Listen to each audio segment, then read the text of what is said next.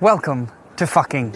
I will now show you fucking, a beautiful village situated on the doorstep of the Austrian Alps.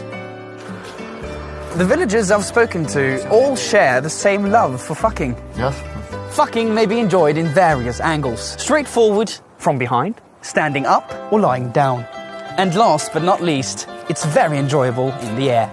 Historically, fucking was mostly popular amongst men, but during the 20th century, women have also come to love fucking. One of the reasons being the growing of fruits and vegetables, such as bananas, cucumbers, and perhaps corn.